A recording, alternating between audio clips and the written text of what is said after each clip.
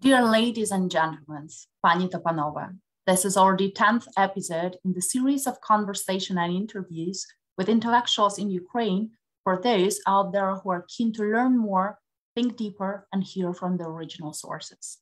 В етері уже 10-й випуск із серії розмов та інтерв'ю з інтелектуалами з України для тих, хто хоче дізнатися більше, думати глибше, слухати з перших джерел. This is a project of PEN Ukraine, whose entire team is in Ukraine right now, besieged by the terror and violence of the continuing invasion of the Russian army.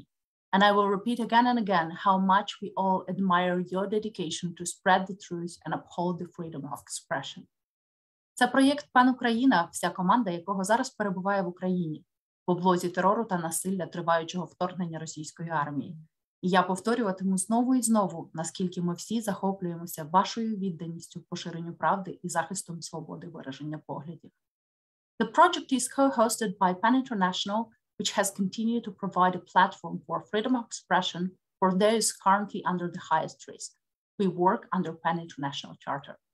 This event is organized with kind support of PEN Canada, and our partners for today are PEN America, the Ukrainian Institute, the Ukrainian Institute London, Ukraine World, the Harvard University, Ukrainian Research Institute, and the Harman Institute at Columbia University.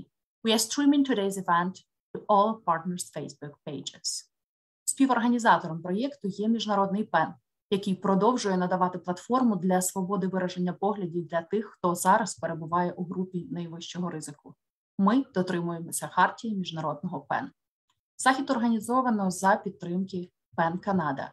Сьогоднішні наші партнери – ПЕН Америка, Український інститут Лондона, Ukraine World, Український науково-дослідний інститут Гарвардського університету та інститут Гаррімана при Колумбійському університеті. Ми транслюємо сьогоднішню подію на всі партнерські сторінки у Facebook. Захід відбуватиметься англійською мовою. And I will introduce our speakers for today, who will focus on some long-term consequences which are not so often discussed those days. This is going to be discussion on really complicated issues as war propaganda and how to deal with it, the war and personal boundaries, how to stay rational, avoiding strong emotions, especially when you are involved straight away.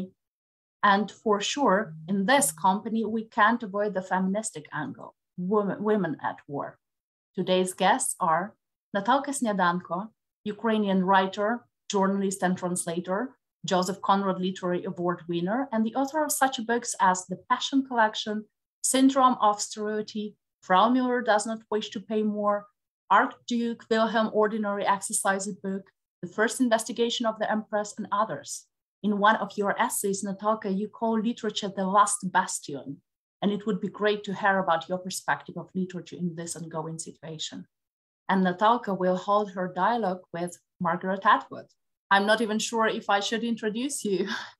Canadian poet, novelist, literary critic, essayist, teacher, environmental activist, and inventor, a legend, basically. Also well known for her feministic perspective. Margaret Atwood's work encompasses a variety of themes, including gender and identity, religious and myth, the power of language, climate change, and power politics, all what we are talking about here. Natalka, Margaret, stage is yours. Thank you. Thank you, and I'm happy to be here. So, who should begin? That's my question too. That would be great if Natalka just say us a couple of updates, what is going on, and then you will proceed with the conversation. Mm-hmm. So, first of all, I have to thank you, Margaret, for doing it. I know it is absolutely not obvious to support anybody and to support Ukraine in this situation. And I know many people abroad who would not doing this way. So I really appreciate you, and I have to thank you for this. And I would like to start with you. You're alphabetical for me. And would you like to ask me something, or would you like to share something with us or with me? And so let's talk about why we are all involved in PEN. So we began PEN Canada in the 1980s, having concentrated in 2 earlier decades on creating Canadian publishing possibilities, because when I began, there weren't that many, and building up associations of writers, because none of us knew in the 60s or early 70s what should be in a contract, how this was supposed to work. So we did that in those decades, the 60s and the 70s, and in the 80s, we organized PEN Canada, which, as you know, PEN is dedicated to helping writers in trouble. The PEN in Prison program, Writers in Prison program, is for helping writers in other countries who have gotten into political difficulties with their regimes. And in the 90s, we thought maybe there were going to be fewer of these autocratic, dictatorial kinds of regimes.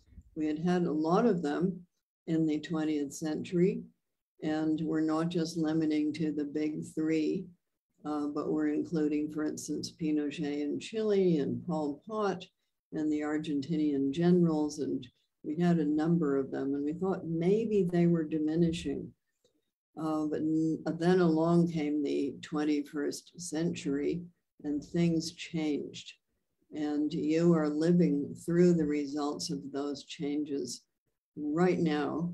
And there is even more need for an organization like PEN, because one of the first groups that are targeted when totalitarianisms take over are independent writers and intellectual thinkers who do not agree to become part of a totalitarian propaganda machine.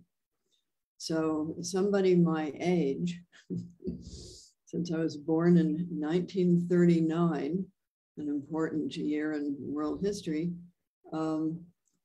this seems quite familiar to people of my age. We feel we have been here before.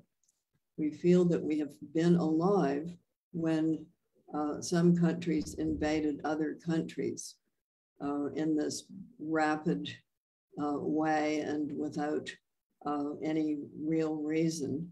And it just seems very familiar to me. Whereas I think very young people feel very shocked. They think that they have never witnessed anything like this. So that is where I stand in relation to time. And it's also true that right now, a lot of people don't quite understand what freedom of expression originally meant. So it originally meant not that you could say anything you liked or publish anything you liked, but that you should not be put in prison or shot for expressing and publishing material that an autocratic regime didn't like. That's what it originally meant.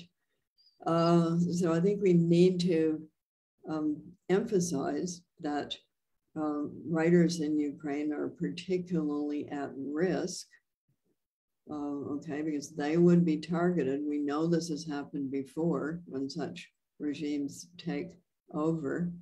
And in Canada, we have people who escaped from Hungary, we have people who escaped from Argentina, we have people who escaped from Chile under Pinochet, and of course we had a lot of people after World War II that were escaping. Some of them escaped, for instance, in Poland, they escaped 2 kinds of invasion. Both kinds would have killed them. So I grew up with these people in my life in the late 1940s and in the 50s. So we're familiar with the problems of being targeted by regimes like that and needing to get out and needing to be supported.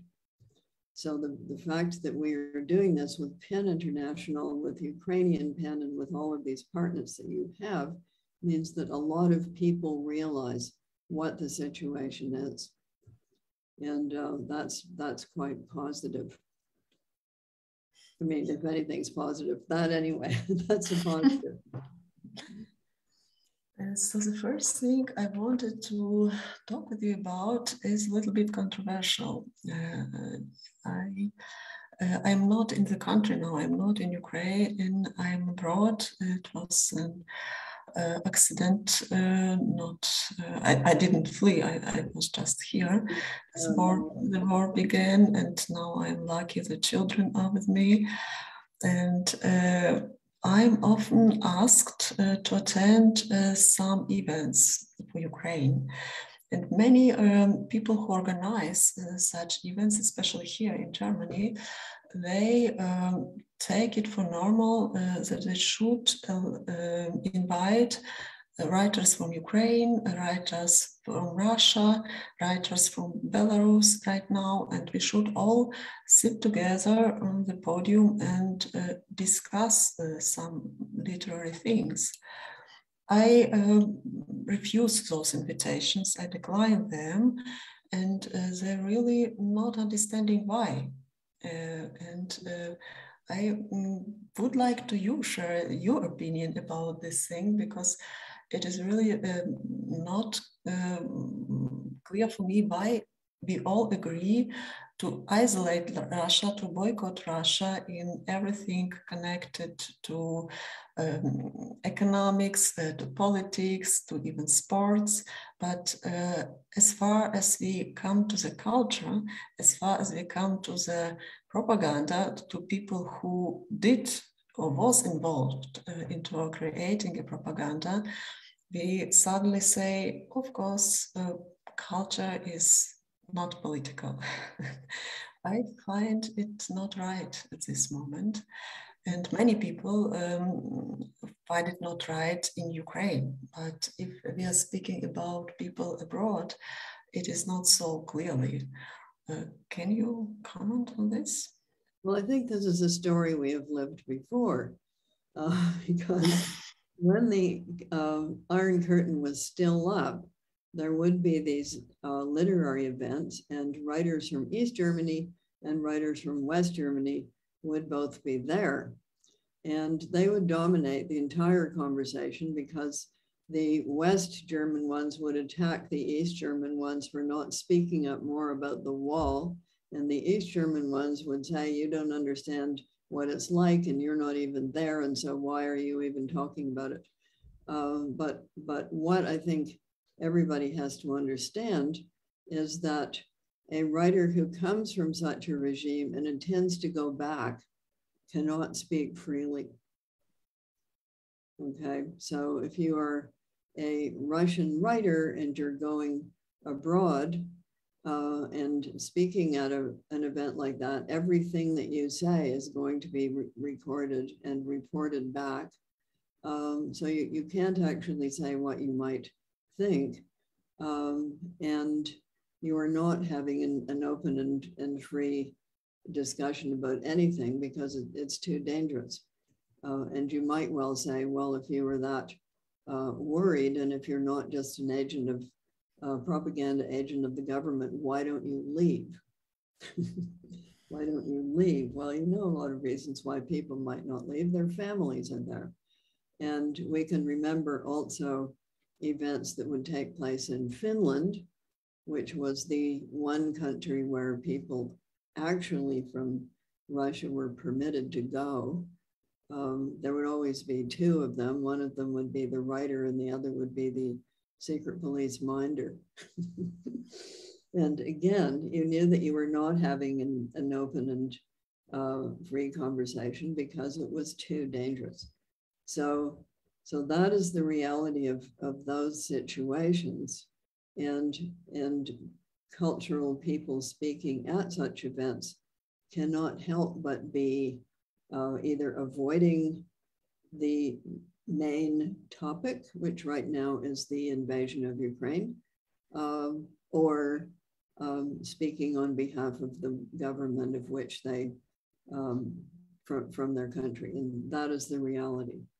So that is probably the thing that a lot of people in countries unfamiliar with such situations don't know.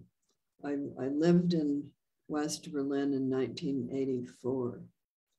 What a strange year to live there. The wall was still up, okay? It didn't look as if it was going to disappear soon, but as Canadians, we could travel to East Germany, we could travel to Czechoslovakia, we could travel to Poland. And we did that at the invitation of the Canadian embassies there.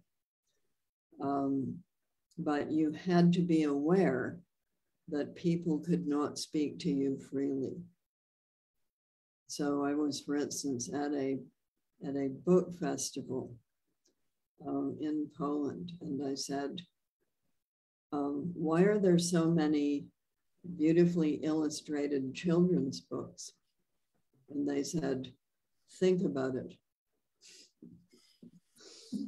What was the answer? The answer was they weren't political.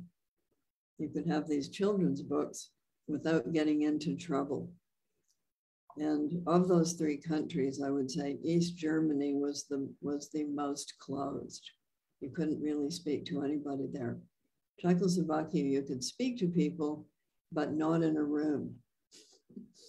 Not in a room, not in a car, because everyone assumed that they would be bugged. And that was true.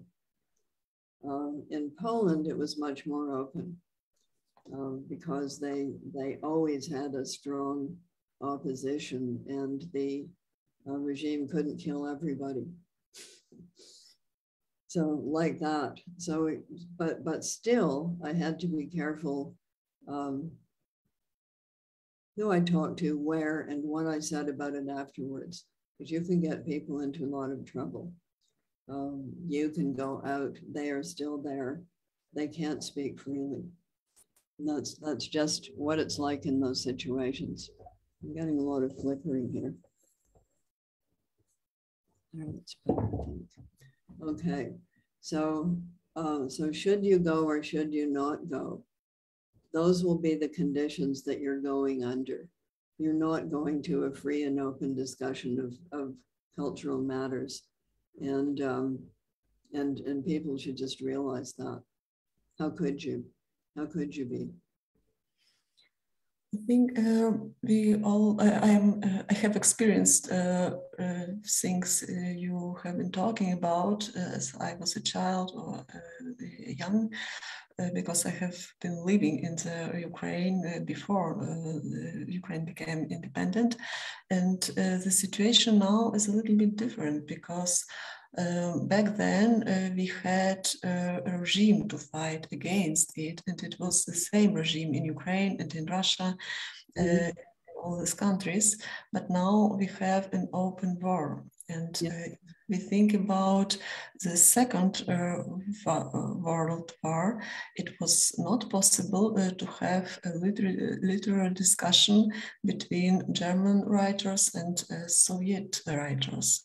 It was absolutely not possible because it was war.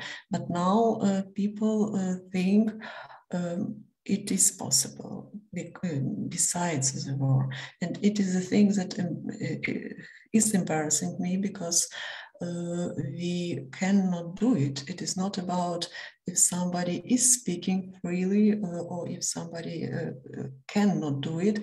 It is about just do this boycott in all the parts, and especially in the culture.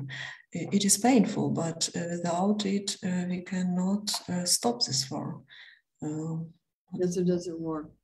And also, if you do go to such an event, you will be used as propaganda to say, look, everything's fine. I suppose that's the other thing you must consider. So we feel it's painful for Russian artists who didn't want this war and aren't in agreement with it, it's painful for them.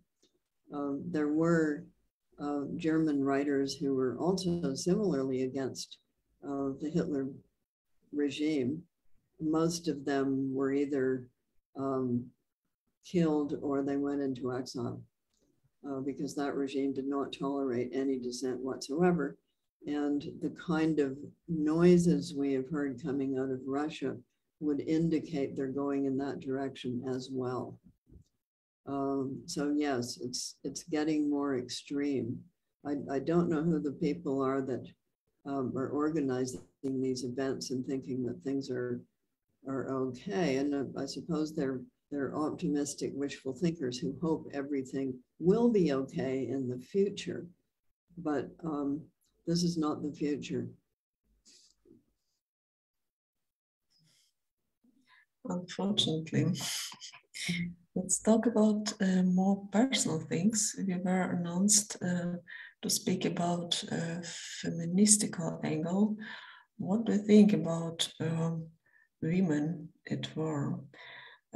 Ukrainian is not exactly a country where we, even before, where we can talk about really gender sensitive society, and my fear is it will get worse after the war, because we have this strong dividing now between women who are allowed to go out from the country to flee, and men who have to fight if they want or not, and it will separate the society even more.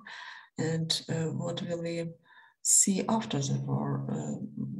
More strongly women who are more self-confident because of the experience, or vice versa, more domestic abuse and more problems in the relationships.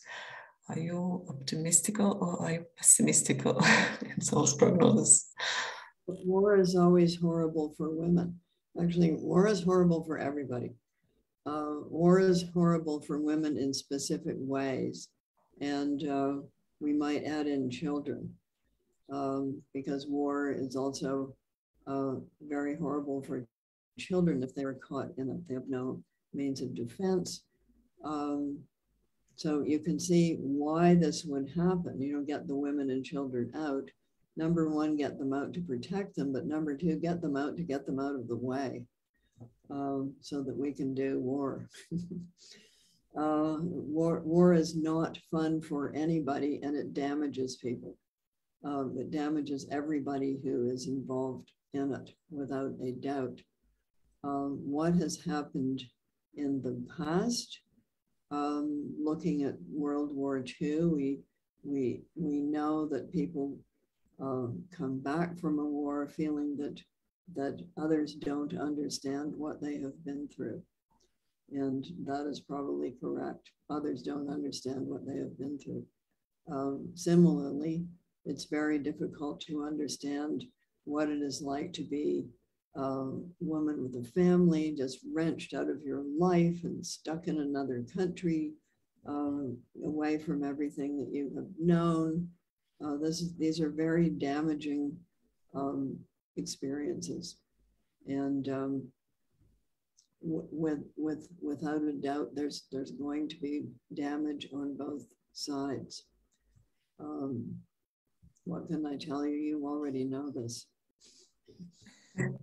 Yes, I know this, but I'm not expecting real help from you. But do we have an idea what we can do as writers, as women? Should we do something? Should we organize some?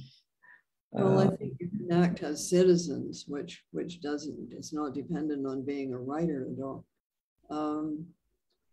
Or one can act as writers, and one of the things that people did as writers in past wars was they recorded. So they recorded what was happening. They recorded what was happening to them. They recorded what was happening to people that they could observe.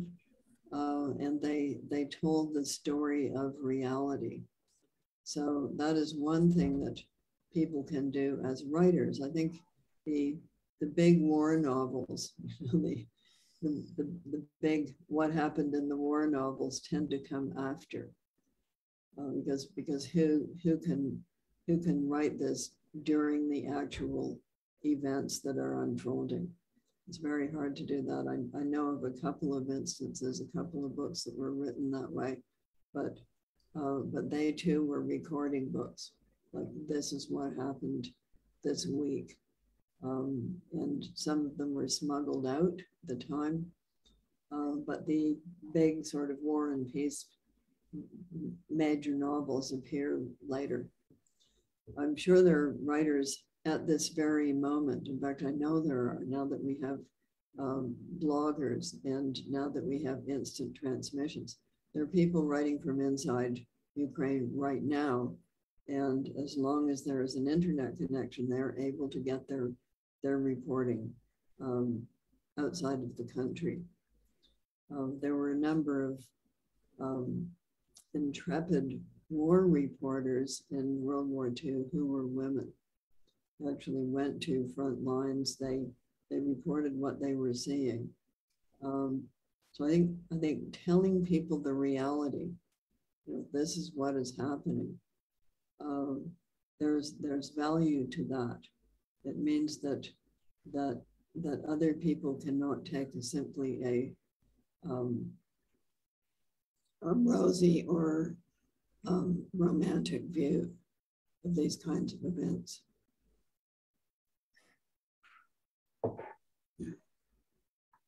What do you think? I think also of poets who were writing at the time, but every writer is going to be asking, who is my audience? For whom am I writing? So are you writing for the future?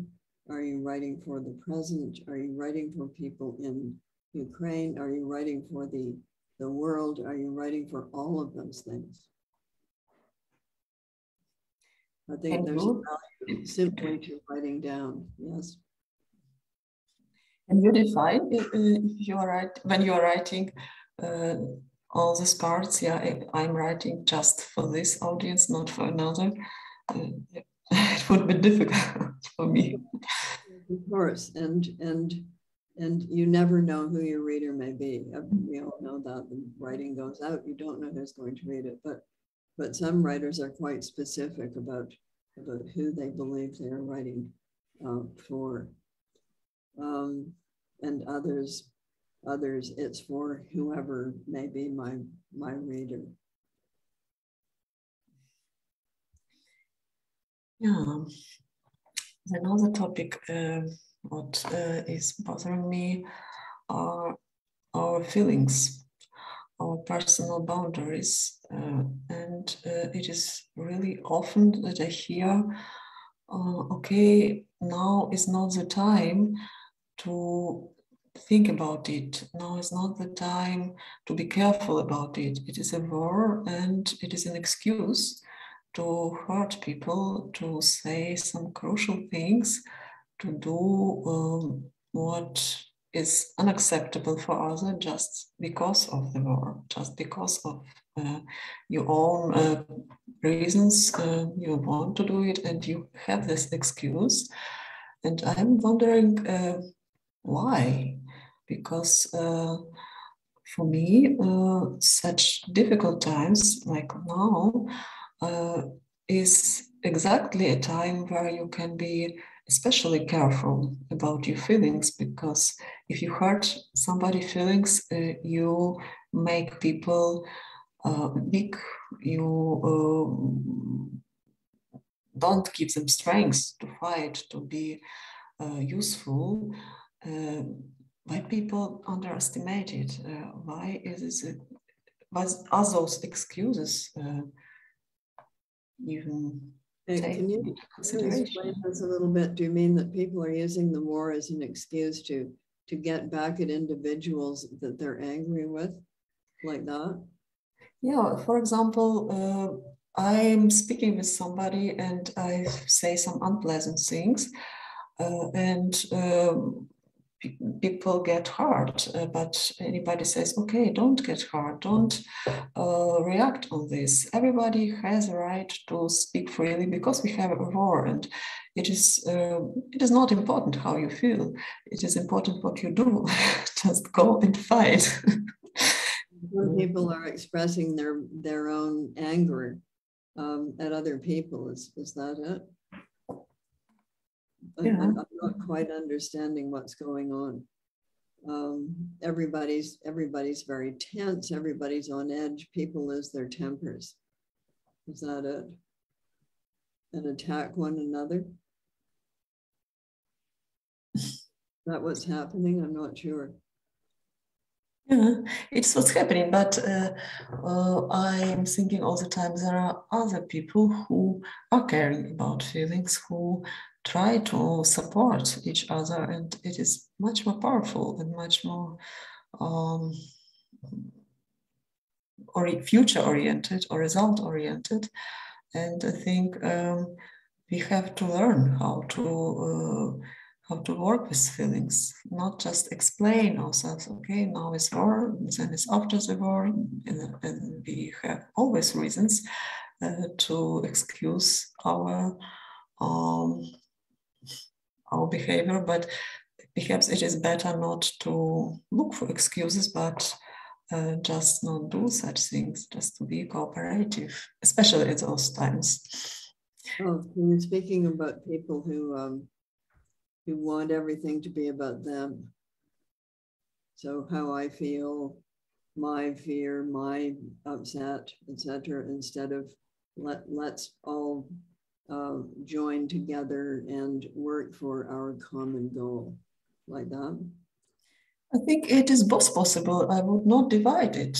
You can join together, you can work together, but you can still be careful about not hurting each other.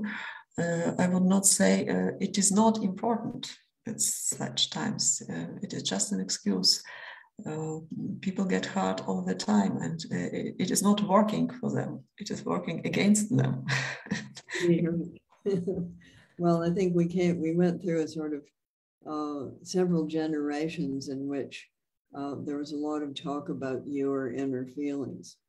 So that's not my generation. We didn't do that. But I can say that the younger people did. Maybe people who are now, in their 30s, like that. A lot of self-care blogs, going to the spa. I'm not sure. Big emphasis on individual people and their feelings. So somebody my age, it's not very familiar to us because we didn't grow up that way, and it's not something we would do very much. People in their 70s and 80s, we were supposed to be quite tough about our feelings. I was also not brought up that way. I was grown up in the Soviet Union. Feelings were not important there, and but I try to rethink it, and I try to analyze it, and it is just rational. It gives me more power to work with good feelings, not with bad feelings. Okay, so yes, that's certainly the kind of thing my mother used to say. So you see, generations are not important. Go for a walk. It is people related. Yeah, okay, so yes, that seems to be I don't know what's going on with people and what they're saying to one another that's hurtful. But we should certainly try not to do that, but we should try not to do that even when it's not a war. Mm-hmm. Of course. But then we don't have this nice excuse, yeah. So I'm only behaving this way because there's a war. Is that the excuse? it excuse everything. All right, now that I know, I can be more badly behaved, even worse than usual. What do you think about people who have the survival syndrome? I experience it, of course, all the time in people who I know, and some of them are suffering because they are abroad, not in the country. Others are suffering because they are in the country, but not in the worst places. Another are suffering because they're doing a lot, but they cannot do all they need. And everybody is suffering from it. And yeah, well, it is a problem. It's always horrible.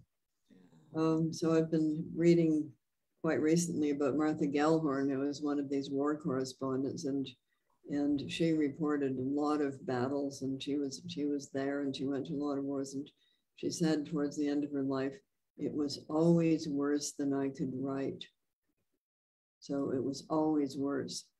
And I think it is so awful to be in the war that people have tried to describe it in many different books and in many different reports and articles, and it's always worse.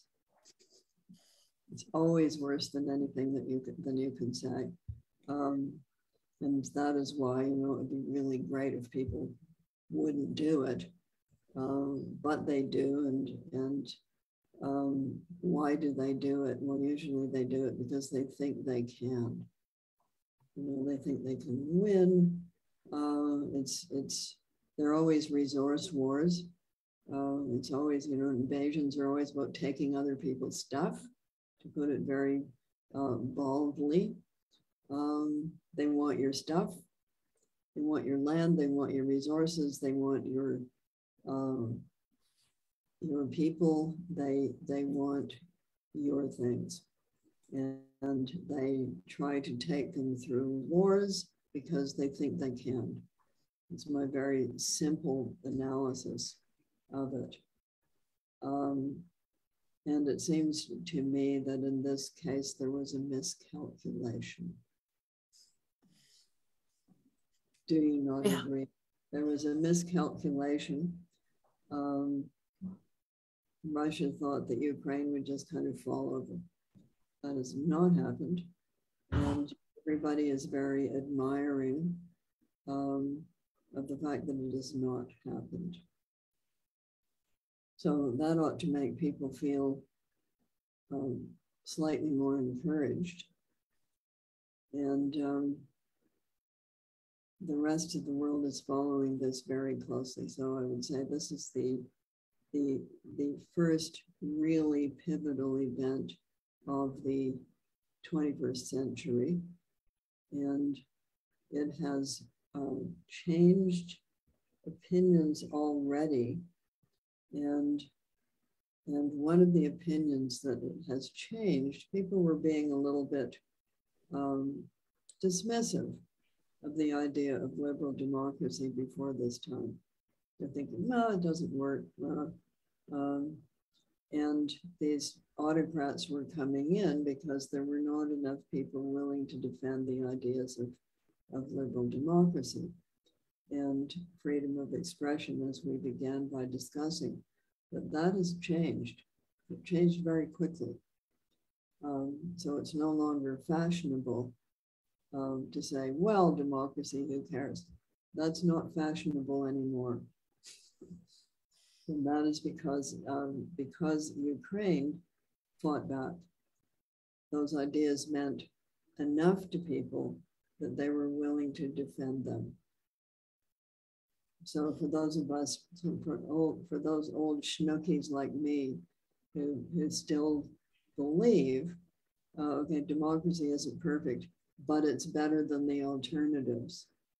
Okay, for people like me, we feel quite cheered up. So thank you. Thank you for this quite an unexpected perspective. We have plenty of comments and questions in the chat, so I will probably refer a couple of. First of all, we have a question from Anastasia Vlasova. what would you recommend for people who are trapped inside the propaganda and autocratic regime? The victim of propaganda seems to be dragging down those who are opposed, and it's getting harder and harder to stand the ground. So which would be your recommendation, how you can fight back? Oh boy, it would be presumptuous of me to even have an opinion about that.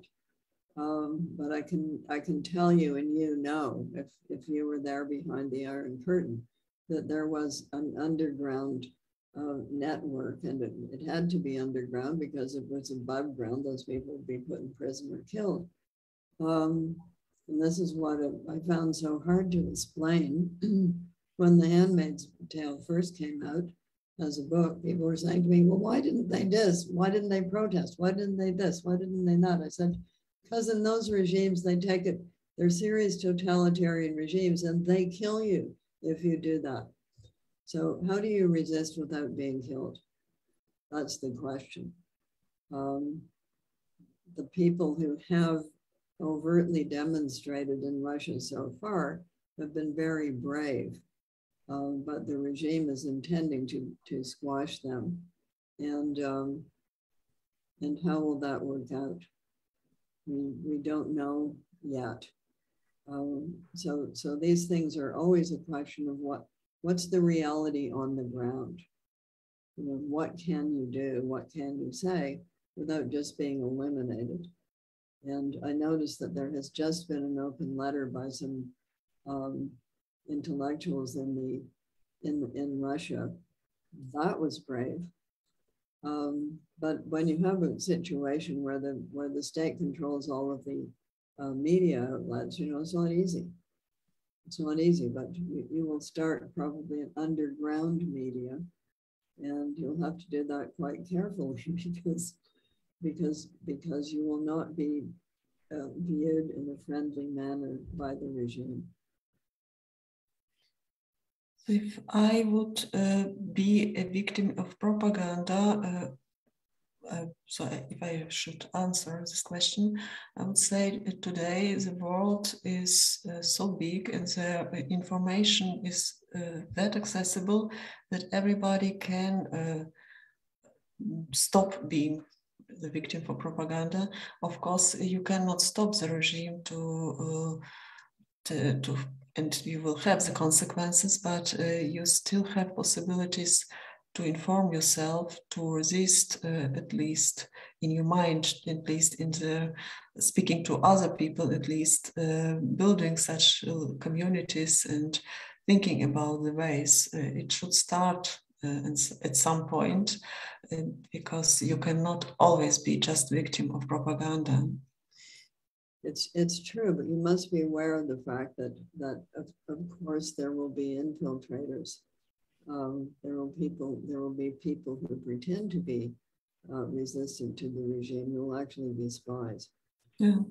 So we all know it, but at some point you should start.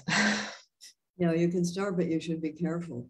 Yeah, of course. Yeah, this is a very precarious position for sure. And but the only answer, as I can see from both of you, is awareness, right? Raising awareness, and it really depends on how you can express it.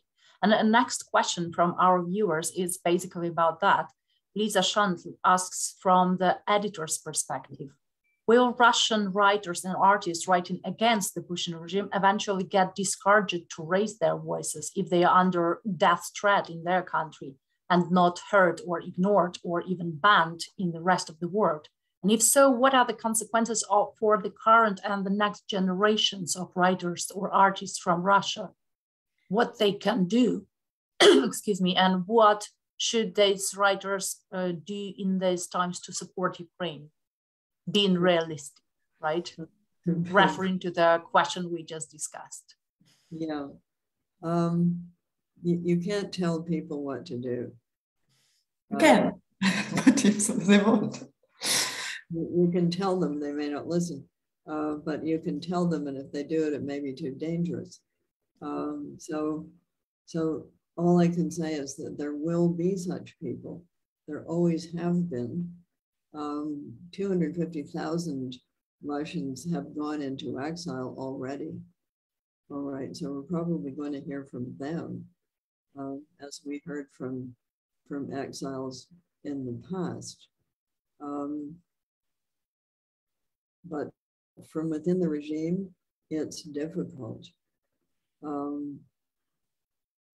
Ryszard Kapuscinski, who's a Polish writer, did quite a brilliant thing, which was that he wrote about the emperor of Ethiopia and a corrupt government during the time of Polish communism. Everybody in Poland knew he was really writing about the regime in Poland, but because it said Ethiopia, the regime couldn't object.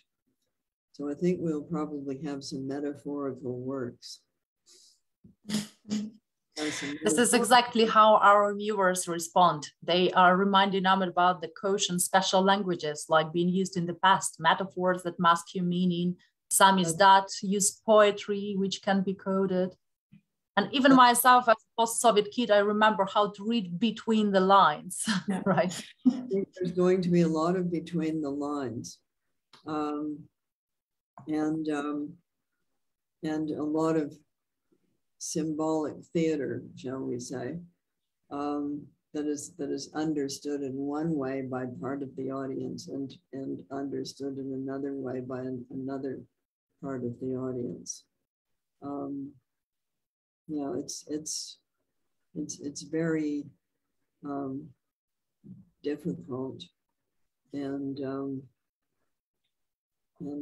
a tightrope act for anybody doing it. So walking on a tightrope. But it has been done, and it can be done, and it will be done. I can guarantee you that. It's very hard to keep writers completely suppressed all the time. I think the tradition is already there. There are a lot of examples of Soviet time, how writers did it against regime, how they succeed in all these ways, writing against, and I think it is everything just to use it now. So it is nothing. Yeah, just to refresh, I can say that even my generation, our generation, still have those skills. We just need already to refresh them. Yeah, we have another question, which is probably not say about literature, but about the perspective. If it is hard for writers to fully capture the horrors of war in words, what role does video play or photographs play in the war for the hearts and minds of the world? Is it true that picture is worth 1,000 words, or you don't agree with it as a writers? They are very powerful, but we have to know what they're pictures of. And we already know that, some fake pictures have been appearing. They're pictures of something else. They're relabeled. So the ability to check against reality, that becomes hard to do during the war. So you have to have some trust in the source where these pictures are coming from, and you have to believe that you're not being lied to about what the pictures contain. And then we know the pictures can be very powerful, but we have to believe that they're pictures of what they say they are pictures of. So following this through various sources in the Ukraine, we get the picture, and then we get another fact checker saying, we think this is what it says it is. I think pictures, we can share our emotions with pictures, but words are to be analytical, to think deeper and go under things and explain something that is not obvious and not seen as a picture. So I would not say they could be compared, which is other, they have different functions, and we should have a picture and a capture. Yeah, I should recall that we have a number of cases when the same picture is presented on both sides in a very different way, and only words can create the context, right? Of course, yeah. Yeah, and We have completely literature question. Which is more powerful, writing for a specific audience, however narrow or wide, or writing to express yourself, if it's even a choice? I think it is the best to do both, to express yourself and to get to the right audience. Okay, so we don't know what yourself is anyway, but let us say that the writing is an act of evocation, and it evokes feelings in the reader, and by the time it is evoking feelings in the reader, the feelings of the writer don't matter. So we can read books by dead people. The feelings of the dead people are unknown to us. They're dead. They're not going to tell us about their feelings anymore. But the book tells us. But the book is telling us about our feelings when we read it. So once the book is out there in the world, it doesn't belong to the writer anymore. It belongs to the reader. So you're writing for the reader, whoever that may be. Of course, you're using part of yourself. You can't do otherwise. It all goes through your head. But once it's out there in the world, it's not about you anymore. It's about the reader. How about that? I think that's pretty good. Thank you. Thank you for your answers. We have a lot of questions, but the last one for today is about how the war changed the social roles of women and men, and what can we do about that? Fadi asks us, what will be the role of women writers in diaspora after leaving Ukraine, and how these women will be able to transfer the image of war away from the country? Oh boy. Yeah, we have. I'm especially only going for very complicated questions. I think it is not especially important if you are in the country or if you are out of the country.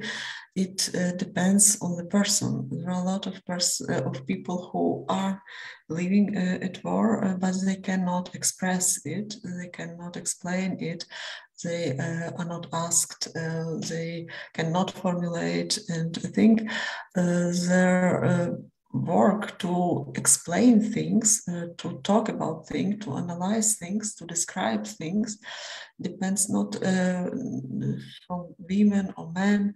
It is the work for intellectuals who are doing it all the time, at war or at another time. We are just receiving the time, we are thinking about something that happens but is not realized and should be put into words, put into some constructions and discussed. And it is not the matter on the presence at some special place or some special time. It is analyzing all this from your point where you are now, from your ability to do it, from your possibilities. I guess the question was also about the very objective situation when women, especially with the young kids, became a face of Ukrainian diaspora just from the very objective reasons, right? Because men mostly fighting and can't leave the country physically, right? So do you think that we will have any long-term consequences on it? And how should we address this, if you can respond? I think we already have the consequences of it, and it will be worse because war is never good for relationships, for children, for women. It is bad for all, and relationships will be damaged as well as all the country will be. So we just will have to find the ways how to live after the war. It would be not easy. It's going How to would be you comment, Margaret? Yes, please. It will be hard. It will be hard, but it will be possible. I hope so. Yeah, it will be possible. That's a great, very optimistic statement. We will just write it down. Margaret Atwood said us, it will be possible. We should do it. I didn't say it wouldn't be hard. You are responsible for it now. Wow, but this basically seems to be Ukrainian style nowadays. Let's do impossible, right? Thank you. Thank you, Margaret, for your very pen-inspired approach and deep writer's background. If you have any conclusion or any closing note, please. Well, we're absolutely riveted by this event. I follow it every day, and it is just astonishing what Ukraine has managed to do. It is really exceptional, and that is what you find all of the war commentators, war historians, the logistics people, all of those people are saying, this has been amazing. So we used to have an expression in our country, give us the tools and we will finish the job. So I would say to the rest of the world, give Ukraine the tools and it will finish the job. Yes, please listen to the words, give us the tools and we'll do the job. Thank you, Natalka, for your personal experience in bringing up those difficult, controversial issues. Do you have any closing remarks? I will not spoil it. It cannot be better. What did you say? Thank you, Margaret. So true. What we can take from today's conversation is definitely deeper understanding and some answers about what can I do to help Ukraine as a writer, as intellectual. Today, I would say be aware, first of all, understand and give the tools. They will manage the job. We are grateful to our partners for today's event. First of all, PEN Canada, who made this possible. PEN America, the Ukrainian Institute, the Ukrainian Institute London, Ukraine World, the Harvard University Ukrainian Research Institute, and the Harman Institute at Columbia University, and for the cross-streaming service on all the partners' pages. Gratitude, of course, to PEN Ukraine, which continues to stay at the front lines in the name of freedom and truth. PEN International is proud to be a platform that supports freedom of expression. PEN International Charter highlights the need to ensure that works of art, the patrimony and humanity at large, should be left untouched by national and political passion. Upholding and recalling our charter is this time remain crucial. This is what is happening in Ukraine right now. Please follow our page to be informed about further events over the next week.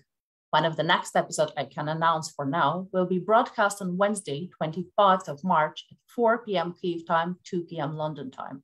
Alexander Mehed, writer, curator of art projects and literary scholar, will speak with Witold Szablowski, an award-winning Polish journalist and reporter. Thank you again, our great speakers.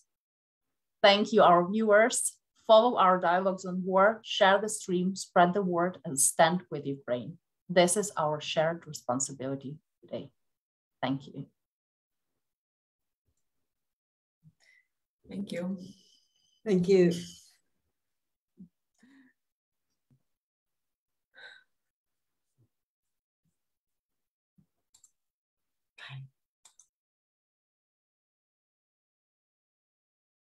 Okay, done.